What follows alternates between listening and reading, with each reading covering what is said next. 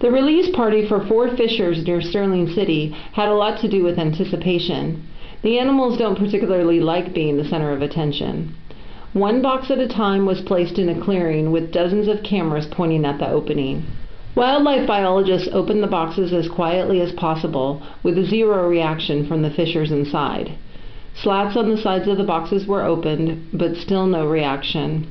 At times, a biologist would blow at the animals through the holes and later tap on the side of the box. In one case, the animal was gently prodded with a stick.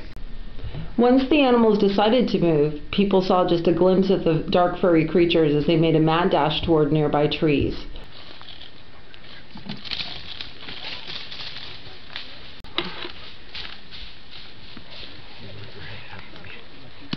The event was part of a 7-year project by the U.S. Fish and Wildlife Service, Department of Fish and Game, and Sierra Pacific Industries to reintroduce fishers to the Sierra Nevada.